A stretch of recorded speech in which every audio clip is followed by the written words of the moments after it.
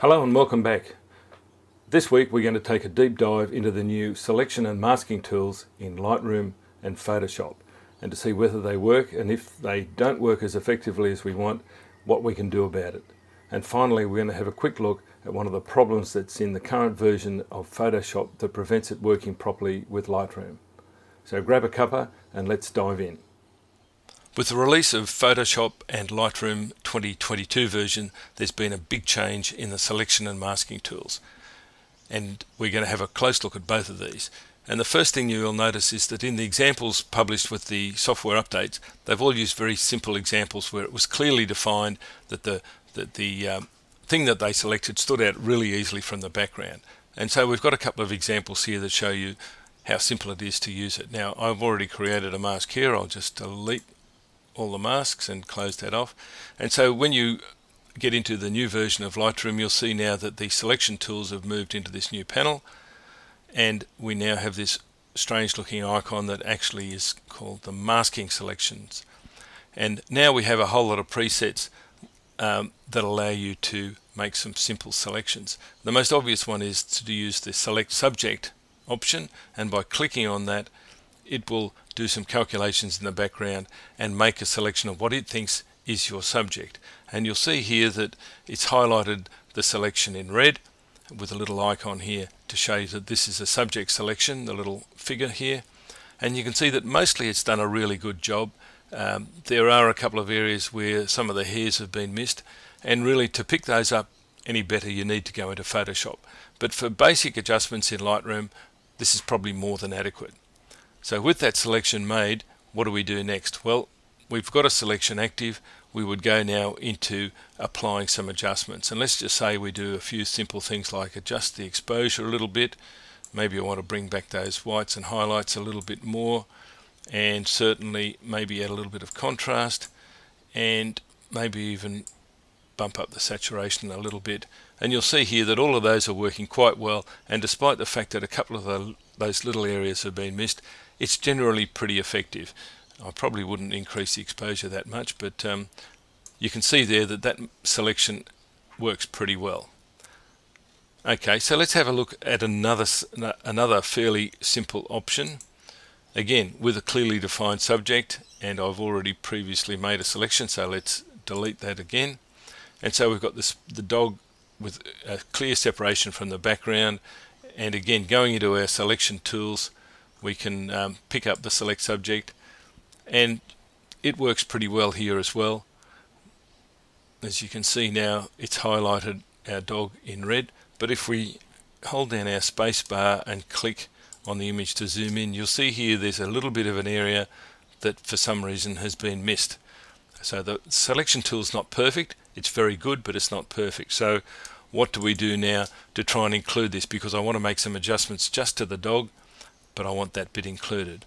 Well, what we've got here is we've got our mask number 1, and it's including a subject selection. You can see that this is the name of the overall mask, and you can rename that if you like. And we have currently a subject selected in that. And to add to that, I just click on this button marked Add, because I want to add to this selection. And to make it simple, I'm just going to use the brush tool, and let's just hold down the space bar again so that we can click and zoom in to see what we're doing. And now we will use our brush tool to fill in those areas where it was missed. And so now with our mask number 1, we have 2 selections making up that mask. We have the brush and the subject selection. Let's hold down the space bar, click on it again to zoom out. So you'll see now there are 2 icons here, the subject selection icon and the brush icon. And if I hover on those individually, you'll see here the brush icon. It's a bit hard to see behind the mouse, but the brush shows where I've brushed in. And in fact, I might just move in there. I've missed a little bit there. It doesn't seem to have been picked up, so let's just brush that a little bit more. Hover on the brush. Doesn't matter that I've overlapped with some of the others, it'll pick that up, and there's a little bit more that it didn't get. And now we've got a pretty good selection. Hover on that again, that's included, and then we've got the dog as well. So let's just spacebar click to move back out.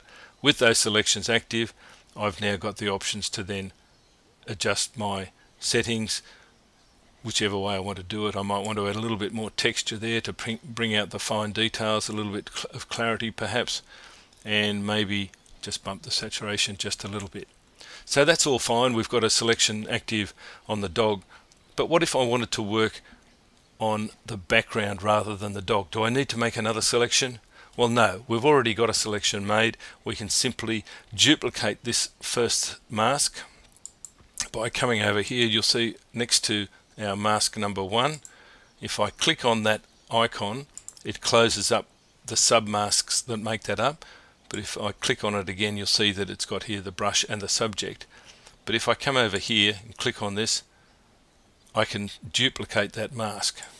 So now I have what's called mask 1 copy, which doesn't help me much, but I'm going to invert this.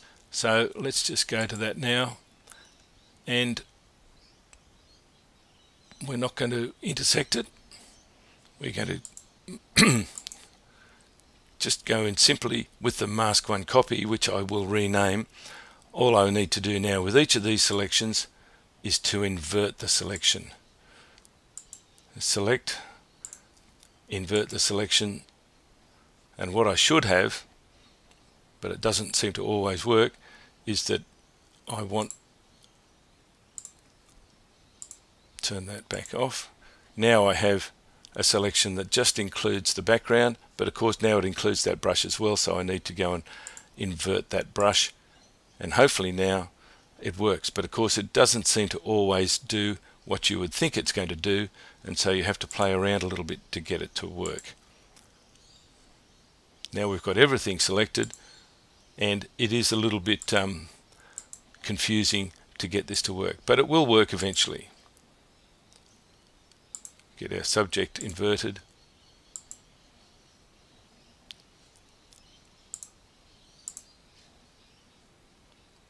and it seems to be a little bit fiddly in that it won't give you necessarily exactly what you want, and I don't really want that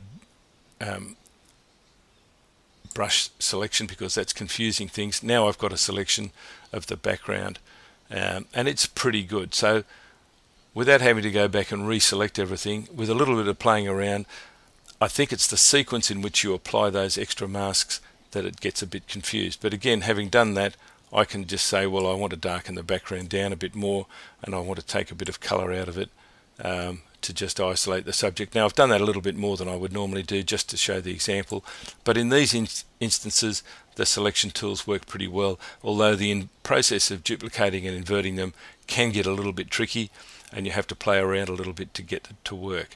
And sometimes when you've got more than one mask that makes up a major mask, the inversion process gets a bit confusing, as I've shown. So let's have a look at a little bit more of a tricky example.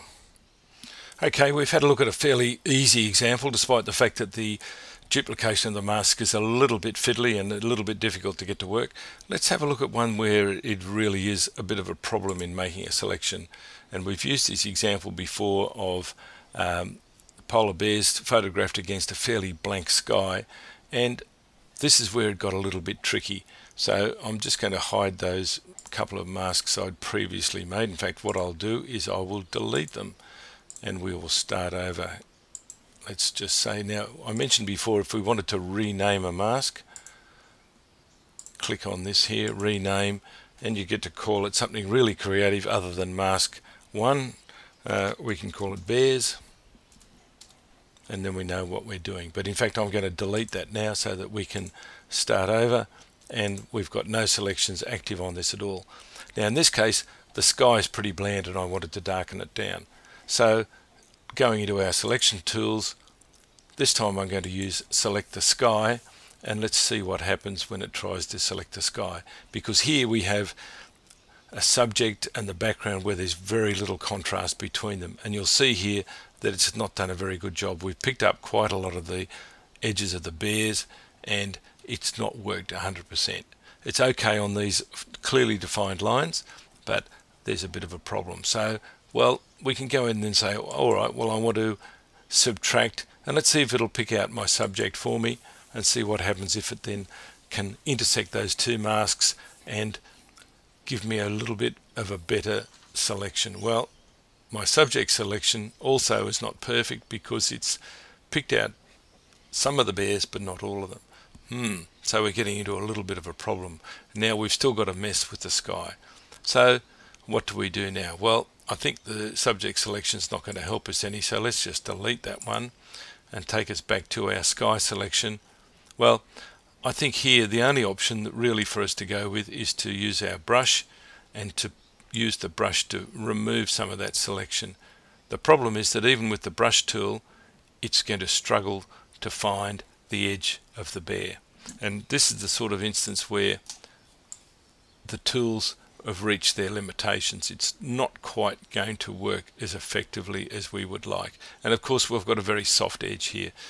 This was photographed with a 600mm lens with a very shallow depth of field, and the back edge of the bears is actually run out of focus. So we've got a little bit of a problem here. It's not really going to work that effectively to generate our mask, and even if I make this bigger and brush in a little bit more aggressively, it's still going to be a bit tedious. In fact, we could probably do this better in Photoshop. So let's just take this one as being an example where it doesn't work terribly well, and you will probably find some other ones like that. Now I have another example here,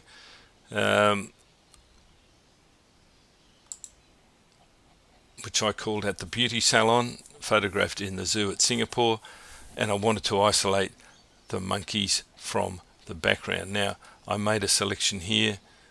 Let's just see what it was. Well, we had the original mask, and then I had to do some fairly aggressive brushing in. So let's just turn each of those ones off, clicking on the eye icon, so that the first thing that it selected when I tried to do the select subject was it selected the subject, but it's also selected half of the background as well, because there's not a clear line between the edge of the baboons and the background, and there's not enough contrast for it to select it. So what I then had to do was do another brush in to remove that from the selection, and again it wasn't perfect, so I had to go again with another brush, which was to remove or to add that to the selection because that wasn't included before. You can see that I've got a mixture of things.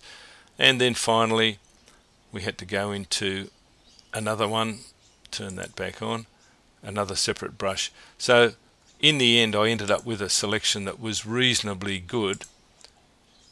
Whoops, let's just go back. Where are we? Mask 1.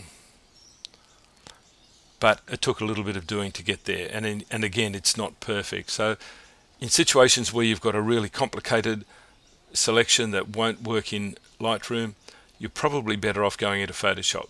So before we jump into Photoshop, let's just have a look at one last example in Lightroom, and then we'll move to Photoshop.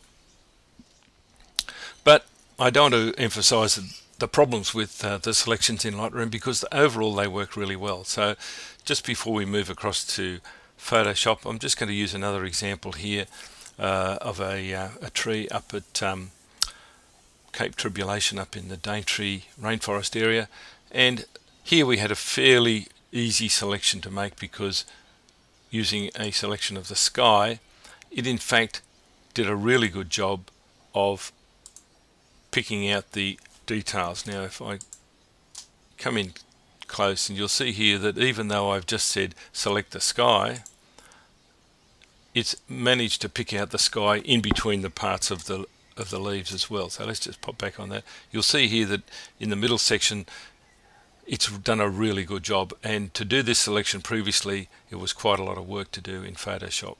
So in a lot of cases where there's a clear contrast between the subject and the background, you've got a much better chance of making it work.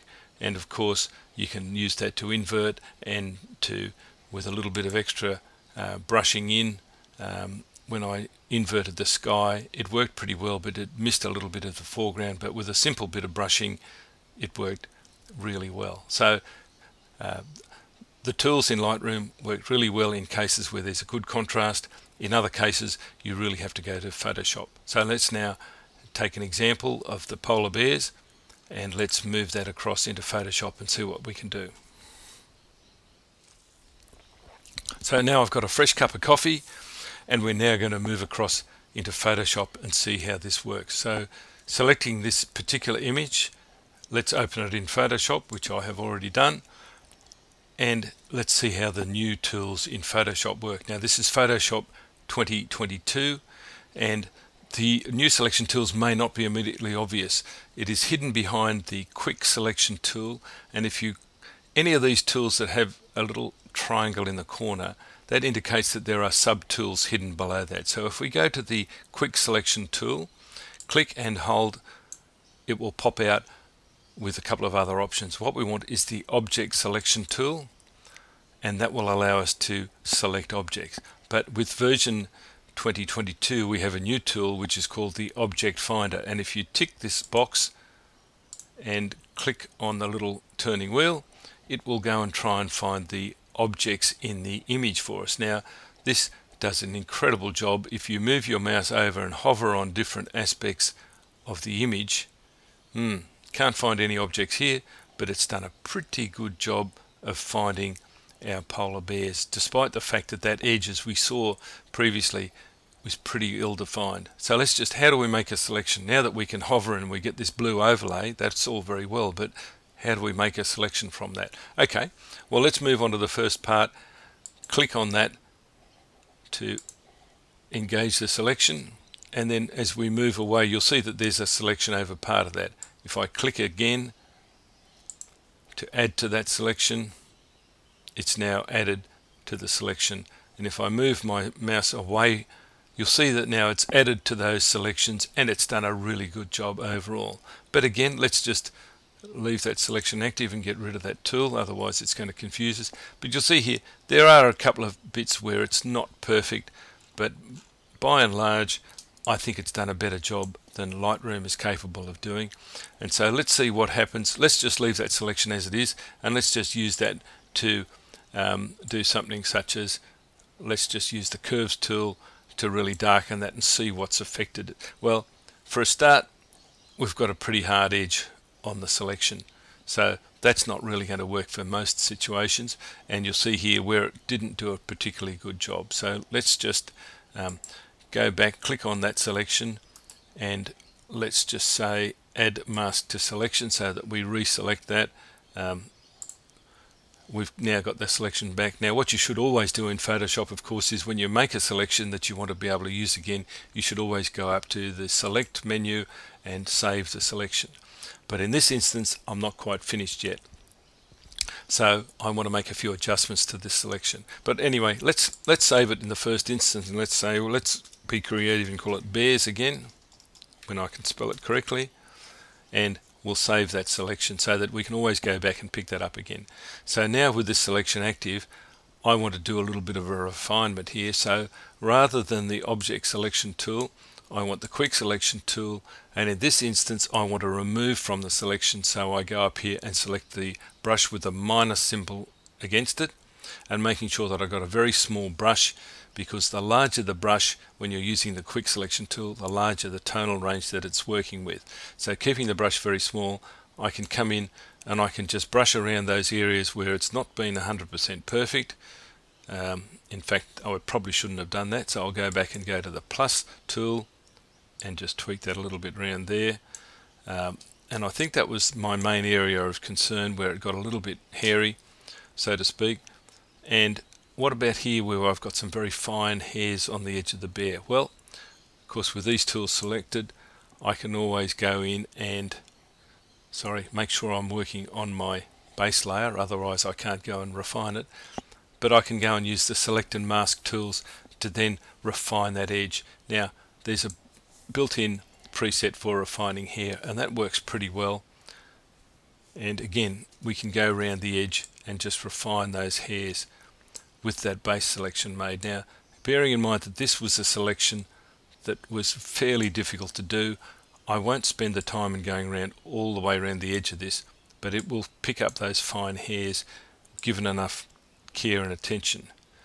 So that's worked pretty well. Let's assume that I've done all the way around the bears. I've now got a selection that's working really well, and I would then, with that selection refined, I would go back in and resave that selection. I don't want a new channel. I want to replace, I've already got one called the bears. I want to replace that, so I selected the one I already made and make sure it replaces it, and there we go. And one other thing that I would probably do here if I wanted to make this really work well would be to go into my select tools, come down to modify, and then feather it, and maybe as little as 3 or 4 pixels, let's say 5 pixels, and we've just got a softer edge there, so that if I now go in and apply that selection, let's just go back in and save it again to make sure that we have our updated selection. It's not a new channel, it's the old one. It'll always come in and offer to save it as a new channel, but where we want to replace it, we've done that. And now what I'll do is I'll go in and make a new curves adjustment layer. That's the old one we tried before. We'll get rid of that. Now with my new selection, let's just see what happens. You'll see that now I've got a much better edge, and it's picked up quite clearly here the fine hairs on the edge of the bear. And even in the areas where it's a very ill-defined edge, such as along the shoulder here, it's done a pretty good job. So that in some instances, Lightroom isn't going to be able to do it for you. You need to go into Photoshop. Its tools are a little more powerful, but of course, we're getting into a more powerful piece of software.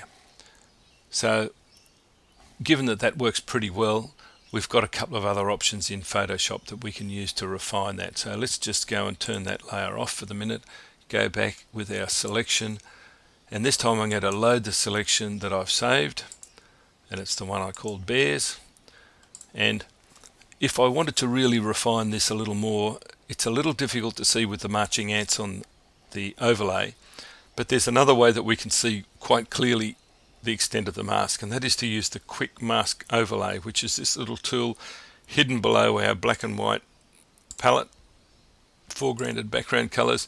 We click on this little quick mask overlay. You can really see here where the edges of the mask are, and you'll see here that a couple of places where the mask is a little bit harsh edged, and to refine this we've got the magic of the brush tool, where we can use black or white to paint onto or remove from this mask, and this is a really clear way to see where the edges need to be refined. Now invariably I get this wrong.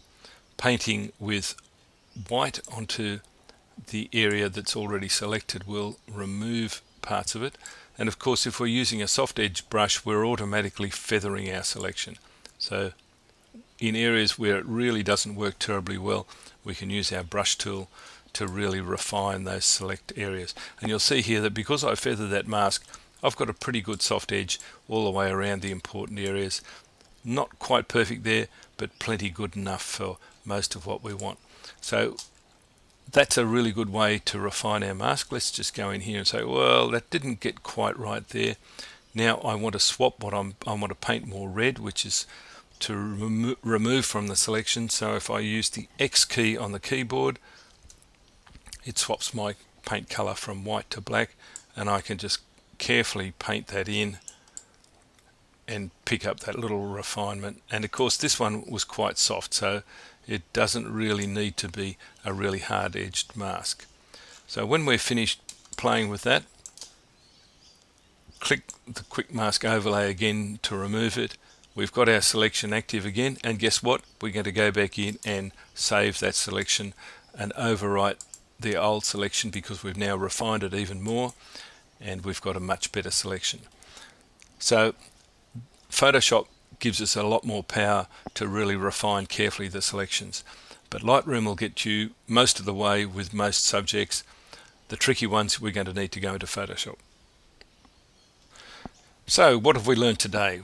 We've learnt that the new selection tools in both Lightroom and Photoshop are vastly improved from the previous versions.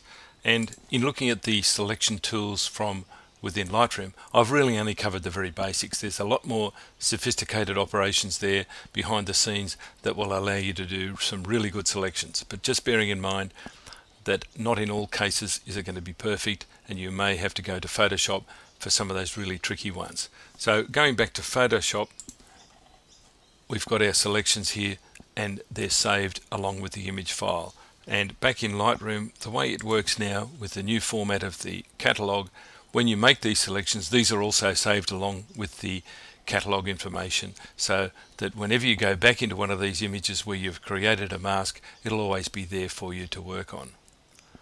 Now, the last thing I wanted to mention is a really fundamental problem that's happened in the last couple of versions of Photoshop, and I believe it's a problem with Photoshop and not with Lightroom, and that is there's a fundamental issue that we used to rely upon in working from images going from Lightroom to Photoshop and back. So let's use this example. The polar bear was photographed and the image was stored in a particular folder in my catalog, and we opened that image from Lightroom into Photoshop and did some work on it. So let's say now that I wanted to save that image. Now, in the older versions of Photoshop, Photoshop knew where the image came from, and by default when you went to File, Save, it would take you back to the folder. Now, unfortunately, it's just saved it somewhere. I don't know where it's gone. Let's go back in and say File, Save As, and that's not the folder that it came from. That happens to be the folder that I was last working on the last time I used Photoshop. So let's just close out of that. Let's go back to Lightroom and let's try another one. So let's head, the polar bears were on from a different trip. Let's go back and pick up the tree from the Daintree, the raw file. Let's open that in Photoshop, and it will turn away in the background and open into Photoshop. Takes a few seconds to open the file, and here we are. Okay, so now I want to save this. This was taken on a different trip and is stored in a different folder. Let's go File, Save As, and where is it going? It's going back into the wrong folder again. Now, this is a problem that's occurred in the last couple of versions of Photoshop, and if you regularly work from different folders and rely on Photoshop and Lightroom talking to each other to resave the files back into their original file locations, you're going to get yourself into all sorts of trouble. And to compound things, when you were working in Lightroom, and if you were working in a collection, let's just go back in here. I've got a collection that I've put images into for this Lightroom masking video. If I opened the file from a collection and then saved it back as a Photoshop file, it was automatically added to the collection. Now, it doesn't do that either. And I've been onto Adobe a couple of times, spent a lot of time trying to get this resolved, and the only solution they've come up with so far is to revert back to an older version of Photoshop, which I think was 22.1, where it still worked. But unfortunately, then you don't have access to all these new tools. So it's a real problem. Adobe, I hope, are working on a fix for it, but just bear that in mind. If you upgrade to the latest version of Photoshop, it has lost that communication with Lightroom, and it's something that really affects a lot of people who regularly work from different files and different locations. And if you don't pick this up, you're likely to save files back into locations that were not the original source, and then when you go looking for the file, it hasn't appeared back in your Lightroom catalog. You would regularly expect it to appear alongside the original raw file. For instance, this is the raw file, this is the Photoshop file. They would automatically appear together in the correct folder and in the collection. But at the moment, that functionality is broken, and I hope that Adobe are working on it to fix it, because it really is an important feature that should have been kept working and currently isn't. So in future videos we'll have a look at some other features that have come along, and in the next one I've got something really interesting to have a look at. So please come back soon, and I hope this has been useful for you. Thanks for watching.